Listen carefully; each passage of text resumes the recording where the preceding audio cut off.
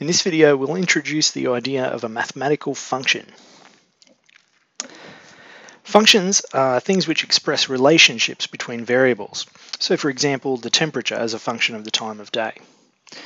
A single variable function is, strangely, it's a relationship between two variables. One of them is an independent variable and the other one is dependent. So for example, time is something which just happens. It's independent in some sense, but the temperature at some time of the day depends on that time of the day. It's usually cooler at night and warmer in the daytime. A more mathematical example might be something along the lines of y equals x squared. Here we've got that y, this variable y, is a function of some other variable x. X is called the independent variable. We think of that as the input, and y is the dependent variable because the value for it depends on what the value of x is. When we evaluate y, we use an x value to tell us what it might be. With mathematical functions, we specifically talk about relationships where for every allowable value of x, whatever allowable might mean we talk about later, there's one and only one value of y, and that's an important restriction. Now, one thought here is to think about how this expands on the idea of mathematical expressions and equations and comes to the idea of a function. With functions, we're talking about giving an expression and then saying, well, this expression has variables in it. What values can the expression take on as we change the value of the variable? That's kind of what we're getting at here. We're moving up in complexity from expressions and equations.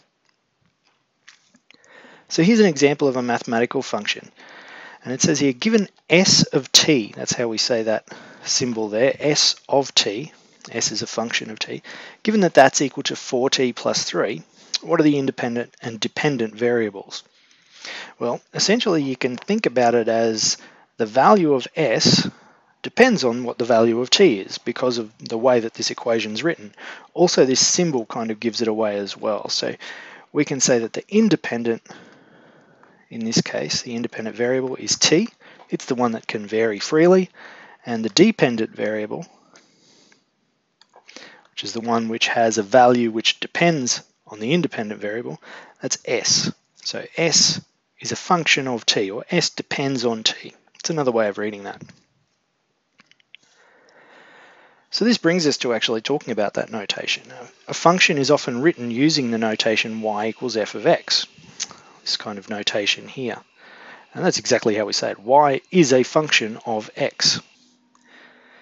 But the thing is, quite often we get in the habit of using y's and x's, and even this little f here when we're talking about functions of a variable.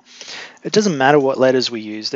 You can use any letters really, as long as you're clear about what they are. So for example, we could say something like g of t. G is a function of t, meaning the value of g depends on the value of t. And similarly, h of s, the value of h depends on the value of s. Now often we'll be asked to find the value of a function given a particular value of the independent variable. So the value of h given some value of s. And this is essentially a process in substitution of that value into the equation or the formula for that function. We do have a way of writing it though. If we have a function f of x and we want to know the value of that function when x is equal to some specific number a, we would write f of a. So for example, the temperature as a function of time of day, we might talk about the temperature at 9 in the morning or 9 hours after midnight. That might be something like 15 degrees Celsius. Or the temperature at noon, 12 hours after midnight. We might say that that's something like 30 degrees Celsius. So we write them in this sort of notation here, given a function t of little t, temperature, as a function of time after midnight. Now one important thing, I often point these out, note that this notation, f brackets x, it does not mean f times x. It means that x is an input into some function rule or equation, f of x. So just be careful of the context and you should be okay with knowing when it's times and when it's not times and it's actually a function. Alright, so a little bit more on evaluating functions. Here's a few examples, and I'm going to go through this first one straight away. A, given f of x is equal to x squared minus 3x, I want to know what f of minus 1, f of 0, and f of 1 would be. Now, like I was saying, this is just a matter of substituting those values of the independent variable into the equation for the function itself.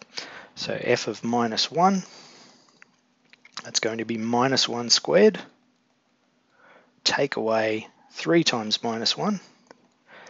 Okay, and that's going to be 1 plus 3, or 4. So we can write that straight away. F of 0, similarly we substitute x equals 0 and get 0 minus 0. So that one's easy. And f of 1, put a 1 in there instead of x, we get 1 squared is 1. Take away 3 times 1, that's going to be minus 2. So those are some specific values of the function f of x given x values. Okay, give yourself a minute now, pause the video and try out B and C for yourself, and then come back and follow it through with me. Okay, so in part B, we're given h of t is 8 minus 4t. We're asked to find h of m minus 1, where m is some arbitrary real number. Okay, that's no problem. It's not a regular number, but let's just substitute in m minus 1 anyway. What we can do is we'll say h of m minus 1, and we replace everywhere we see a t, we'll replace it with m minus 1. So 8 minus 4, m minus 1. And that's fine, or we could expand it out and simplify a bit. So if you expand the brackets here, you're going to get a plus 4. So we'll end up with 12 minus 4m. Okay, sometimes that happens. It looks a bit weird right now, but it does come up. Okay, in C, we've got f of x is x squared minus 3x minus 10. And we're asked, what is f of 5? Okay, that's fairly simple. We'll just substitute, replace any x's with 5's. So we get 5 squared minus 3 times 5, take away 10.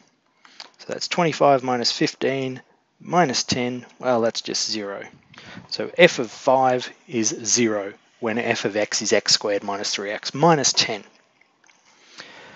Okay, so let's see. In this video, we have introduced the terms function, independent and dependent in terms of variables, and we've looked at what a function is. It's a bit of an extension along from expressions and equations. And we've seen how to evaluate a function for specific or even arbitrary dependent variable values.